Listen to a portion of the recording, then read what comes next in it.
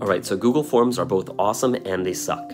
They're awesome because they're super cool, they're free, and they're easy to make, but they suck because the Google Form editor takes a long time. So if you're trying to make a 50-question quiz, it takes forever to create that. Let me show you a shortcut. People like Labubus, so I'm creating all the questions in ChatGPT for Labubus, 50 questions that I don't want to type manually into a Google Form. Okay, now I created a Google Doc, called it Labubu Quiz, and just pasted all my questions in here. Of course, you don't have to write about Labubus, you can talk about whatever you want. Okay, now in Google Drive, I just select my file and open up Automagical Forms, which is the purple unicorn. I've linked it in the description, and there is free usage, so you can use it for free. And then I hit go automatically. All right, now I pulled out all the questions in my document. Now all I have to do is hit create Google Form. Now check it out, I got all my questions in here, all 50 with the correct answers already marked in a Google Form, all within a couple minutes.